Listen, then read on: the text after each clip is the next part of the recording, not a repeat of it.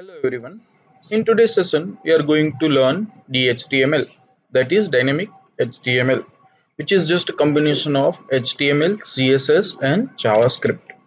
So basically, the main problem with DHTML, which is introduced in the 4.0 series of the web browsers, is its compatibility.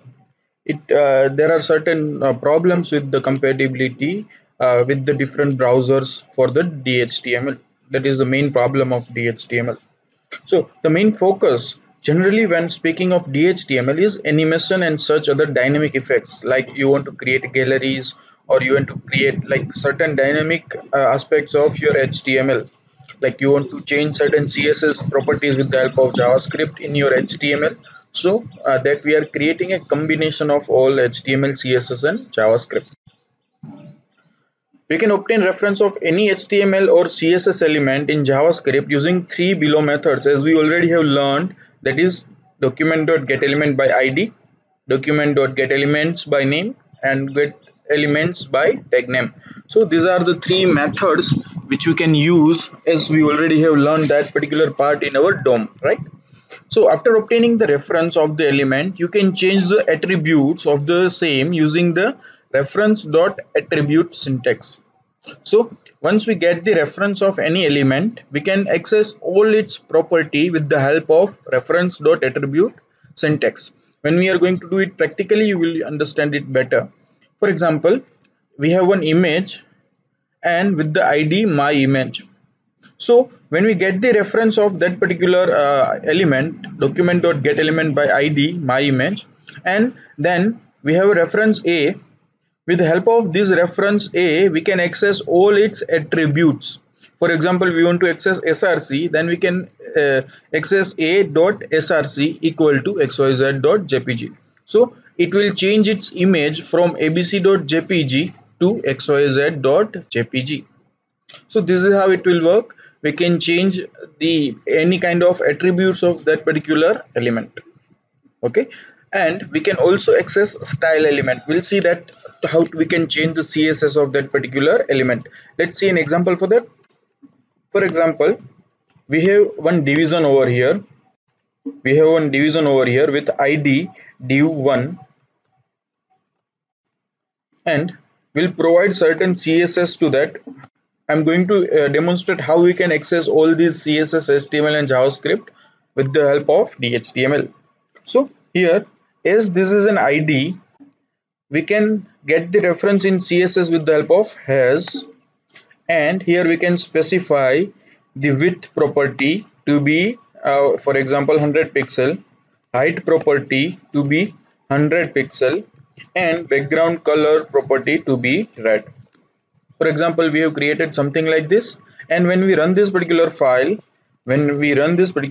we have certain division with 100 into 100 length and width and red background. What we can do now with the help of dynamic HTML, or we can say we can create one button, an on click event. As we know, we can specify an event, and on that particular event, when the button is clicked, we'll specify value. Let's say we'll give a value as a change and change width or change size. We are calling one function change size on click of that particular button, right? So when we specify change size here, we can specify a function inside our head, function inside our head with change size is the name of the function. And here what we can do, we can get the reference of our div. Let's say d1 equal to document.getElement by ID, and here I will specify the ID of our division, right here. Now for example, I want to access the properties of this particular div, maybe any attribute, like we have a style attribute. For example, here if I specify width to be 200 pixel, for example, width of that particular div to be 200 pixel. So I want to access this particular attribute first, which what I want to access is style. So here I can simply write d1 dot style. right? D1 dot style. Then I want to access again a property width, so I can still specify D1 dot style dot width, and I can specify the value over here. I can specify the value over here, the value which I want to set for the width of style of D1, something like this. And if I don't specify here, so again it will access the D1 division 1. It will, what it will do dynamically is it will put style over here, then it will put width property over here, and it will set its value to be 300 pixel. So this is how DHTML works. We are changing style property, CSS property with the help of JavaScript of HTML element. Let's see, when we run this particular file, when I click here, it will change its property. Like it was initially 100 pixel, but when I click here, it will become 300 pixel. So this is how we can do with the help of JavaScript, CSS and HTML. This is one part of what DHTML is, right? We can definitely set certain like fields or certain more dynamic aspects with it. For example, I don't want that to be fixed 300 pixel. Let's see, what I want is, I want animation over here. Look here, when I click here, it will directly become 300 pixel, but I don't want something like that. I want that to be animated like from 100 to 300 with some animation, right? So for that, what we can do is we can create one function, start animation. We can provide any name to it. And when we click on the button, instead of directly change size, we can specify a function start animation on the click. Okay, here what we can do is, now from this particular function we can set interval. We can call one function set interval.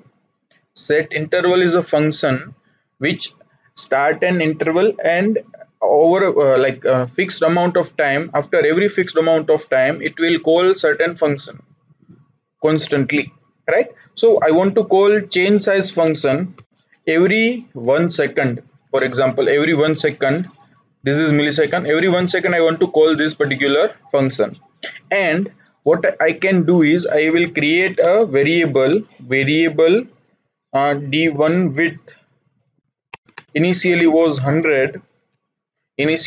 100, and I can specify here d1 width plus pixel, because I want to I need to concat px over there, right? But after like before applying that, with that I'll increment it by 10. Every time the function will be called, it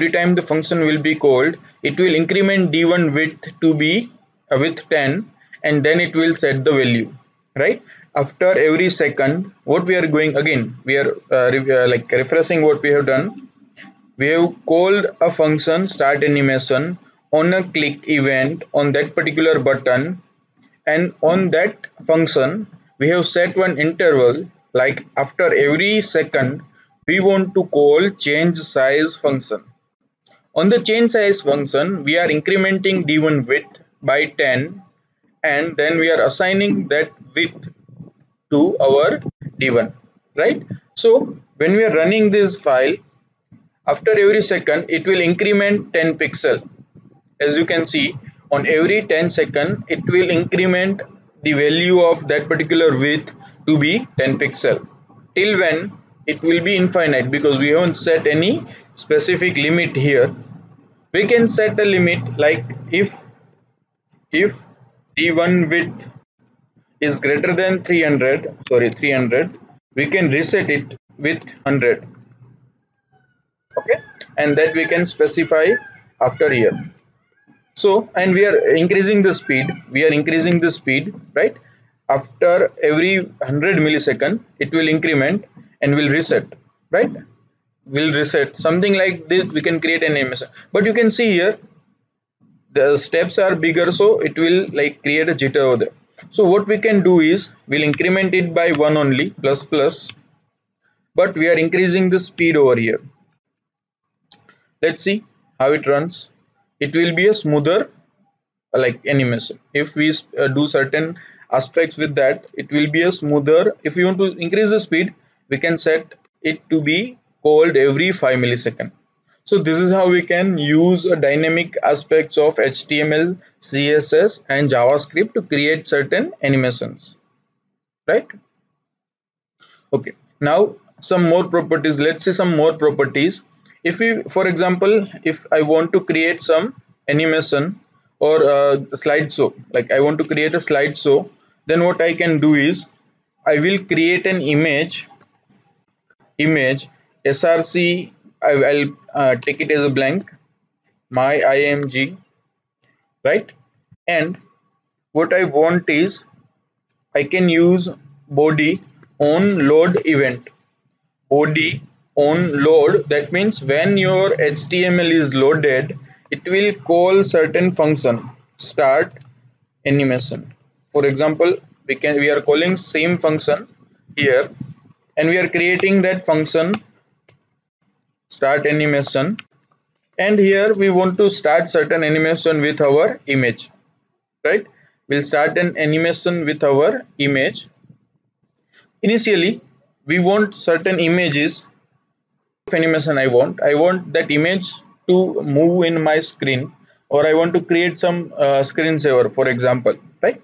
So what I can do here, the start animation will be called on load. Here I can set interval, and I can like move image. I call one method move image after every 10 milliseconds, right? So I'll create one method function move image, and inside that I'll like get the reference of my image, right? I'll create a reference of my image I1 equal to document dot get element by ID, and here I'll specify my image. So before starting with this, I need to specify certain styles to that, because I want to when I want to change the position of that, I need to specify its position inside my CSS initial position. So I'll set position to be absolute, initial top to be like 20 pixel, initial left position to be 20 pixel. For example, initially left and top I am setting with 2020, and I'll create a variable for that. I top, initial top would be 20, and variable I left to be 20 again. Ready? So every time move image is called, I am increasing I top by 1, same way I left by 1. And if, okay, now we are going to use one more aspect of your JavaScript, which is screen. In a DOM we have one screen object, as we have seen. We can get the available height and available width using the screen object, right? So we can use something like this: screen dot avail height, screen dot avail height. If your screen dot avail height is less than I top, for example, when we increment and our I top become more than your available height, then what you want is you want to set your I top to be 0. I top to be 0. We are resetting I top to 0 once you reach the available height.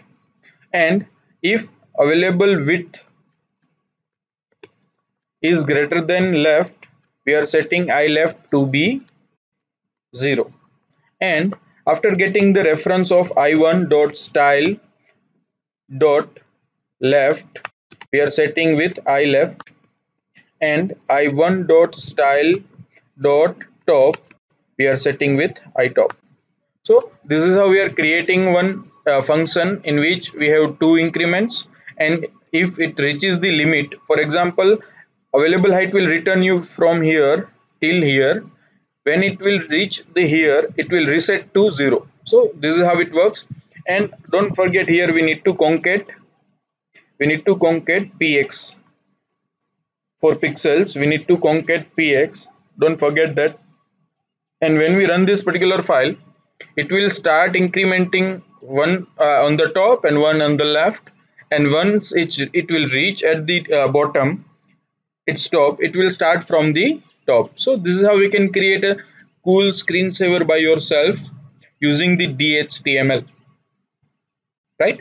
This is how it will work, and it will like create one screensaver. You can do any kind of animation over there, and many cool stuffs you can do with the help of DHTML. And in the next session we are going to learn many more kind of events. For example, here we have used an event on load. There are many more events. Some are with the form, some are with the division, some are with the inputs, mouse events, keyboard events. There are many kind of events which we are going to learn in the next session. Okay, thank you.